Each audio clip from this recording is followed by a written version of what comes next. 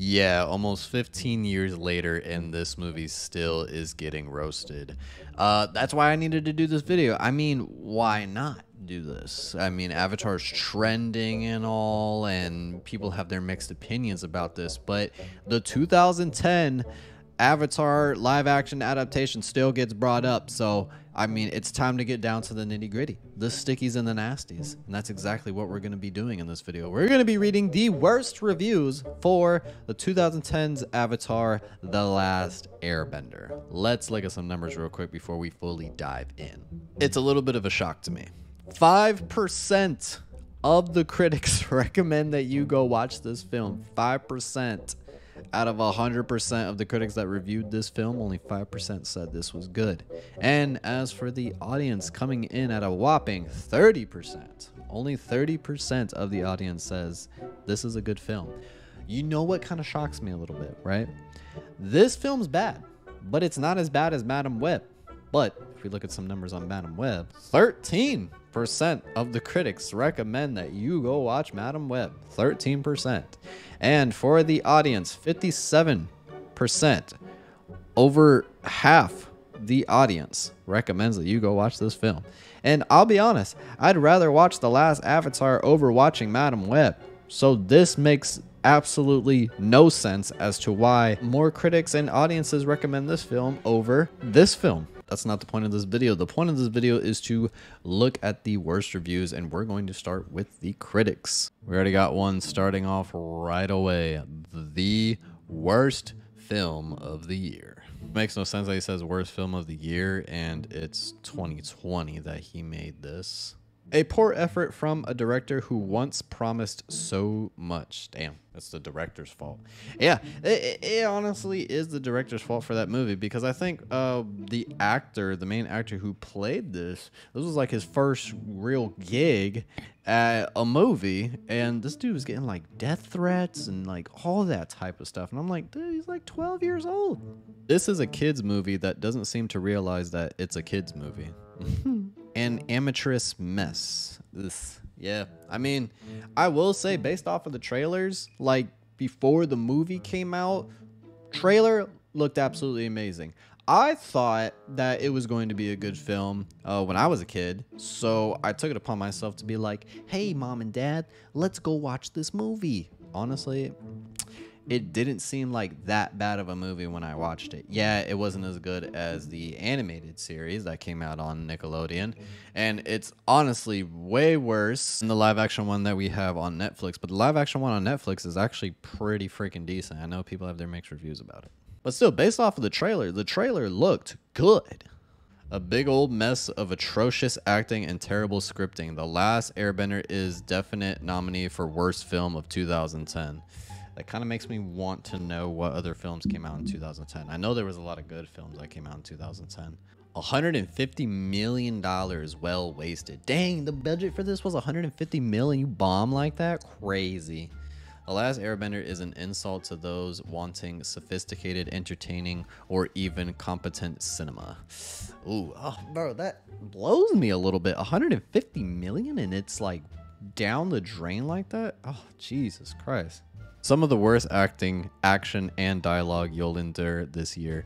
Oh my god, there was this one scene. I think I don't know if it was Katara talking or something, and she was trying to have like this like moment with Aang or with one other character. I haven't watched this movie in so freaking long, but I know that there was this moment where there was this corny line being said, and she was like, "We must believe, or there will be nothing to believe in." It is time we show the Fire Nation that we believe in our beliefs as much as they believe in theirs. That's a stupid line, and that dialogue is horrible. Far from the catastrophe, the US bewailed, but still disappointingly clunky. Oh, I don't know why this is the most funniest comment about this movie ever. Dung fu. A tremendously disappointing effort from a once rock solid filmmaker. Dang, who's the person who directed this? Let me see. It says right here, M. Night Shyamalan.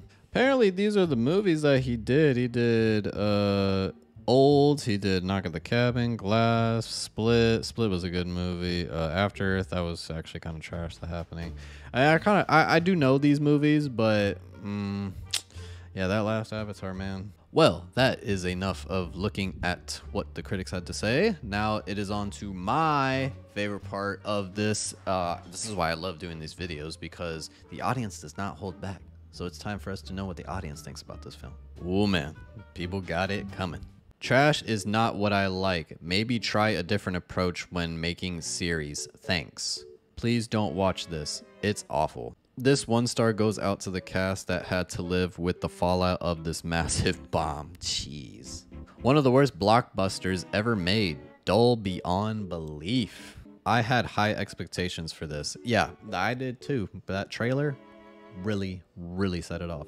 And thought it would be a great movie. Boy, was I wrong. One of the worst movies ever. There is not one thing good about this movie. Jeez. It's a complete disrespect to the original show. It honestly is, man. I mean, for something like The Last Airbender, which had such a huge fan base behind it, and it still does to this day. There's a lot of fans, Avatar fans. There is a whole bunch of them. So to put out something like this, man, you blew it. Absolutely atrocious. I just throw up a little bit in my mouth just thinking of it. Damn, that is harsh right there. You throw up in your mouth thinking about it. Oof. That throw up in the mouth is gross. Garbage, poor, not good. Nice soundtrack though. Okay, at least he likes the soundtrack. I thought it was average when I watched it in 2010, but I revisited it after seeing the excellent 2024 series and realized from watching that the film was truly abysmal. The series made clear to me everything that is completely wrong in the film, starting from the totally wrong compression of the script, the weak and lazy casting of the characters, the robotic and unmotivated performance of everyone involved, the blurry amateur photography in cold tones, and finally a terrible executed characterization of the actors. In short, the film tries so hard to be original and takes itself seriously that due to the lack of cohesion and capacity, it becomes a dull and forgettable joke. Damn. Very intelligent response right there, man. This person right here has got no chill. Fucking disgusting movie. They made the whole first season into a movie and it sucked. Terrible. They didn't even get the main character's name right. Yeah, they were calling him Ong. It wasn't even Aang, it was Ong. My name is Ong. We're gonna read this one review right here. I love this person's name, so we're gonna end it off with that. Firebender 2020 T. For kids, not grow up is good, but for teens or adults is very horribly like a shitness trash. What? I see only one once in 2010 and I'll never see it again. That response is very funny, but we're gonna go ahead and wrap it up there. Pretty much it. That's how everyone kind of thinks about it. We didn't read any good reviews. We only read the bad reviews because, I mean, let's be honest, a lot of us didn't think this movie was good. But I hope you guys enjoyed the video. Leave your honest thoughts down below on what you thought about this film when it came out in theaters, or when you had recently watched it or watched it sometime years ago. Thank you guys for supporting the channel. For the people that are subscribed, for the people that aren't subscribed, this is your chance to join the movement and support this channel. We're trying to get to 1 million subscribers. We're at 999,999, and I just need one more subscriber and I'll be there. So thank you guys for watching. Thank you guys for tuning in. Leave a like. Thank you.